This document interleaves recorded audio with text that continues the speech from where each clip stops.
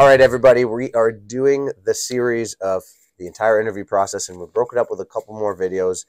You've seen a very lengthy video of the entire process.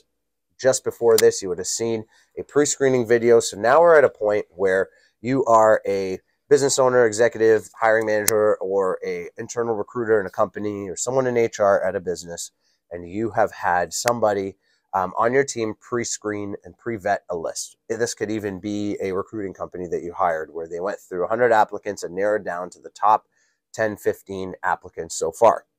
Now, what role do you play next? This person has already been pre-screened with simple questions. Now they're about to meet you. This is where you have to go 50-50. 50-50, very important, meaning 50% of your time is allocated towards their qualifications and making sure they're the right fit. And the other 50% of your time is personality. Personality, very important. So what I would do in these interviews, which shouldn't be more than 15 minutes, this is still a preliminary interview. Call it the first round of actual interviews. A pre-screen doesn't count as an interview. What I would be doing is limiting it to 15 minutes. If someone pre-vetted somebody for me and gave me the highlighted notes, they showed that they want a certain wage, they have certain experience, they have certain work hours they'd want to work, etc. I would go over that in an interview. So step one is obviously the hello, nice to meet you. Then dive into their qualifications. Tell me more about you and your background and your situation. I love the question of tell me about your situation because I want to know why they're looking for a job. From there is tell me a little bit about specific experience. Ask them direct questions about the experience that you're looking for. Then from there is diving into the personality.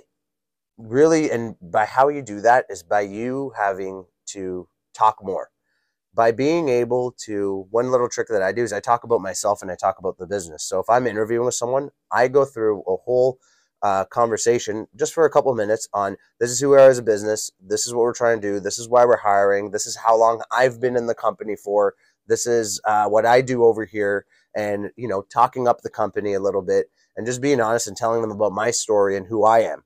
Because obviously if you've been at a cocktail party and you're sitting with someone, if somebody's talking about themselves, you're obviously comfortable to engage in that conversation to then share something about you.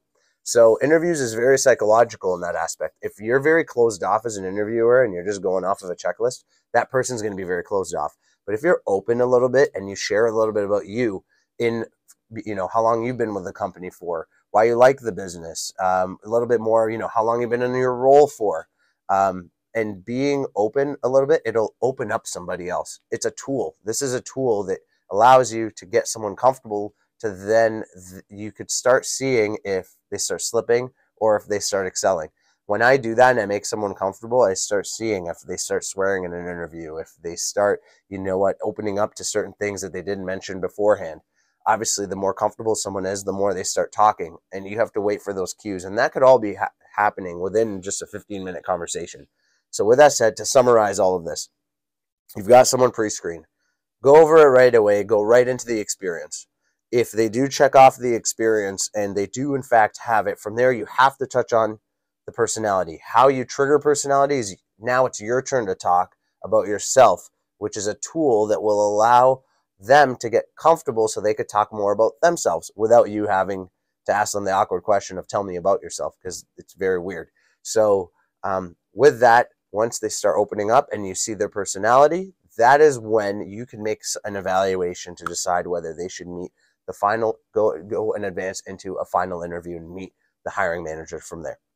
Hey, thanks for watching our content. Listen, if you're running a business and you're struggling to find staff, I want to introduce myself. My name is Christian Saab. I own CPG Recruitment, and I help companies across North America find the people that they need to find. Listen, a great business cannot be built unless you've got great people. You and I both understand that having the right people on your team is so important, and that's where I could come in and help you. So listen, I want you to shoot me a text message. Here's my direct cell phone. Have my number. Reach out to me. I'd love to hear your story and get to know what you're trying to accomplish, and that way maybe I can help you fix this problem.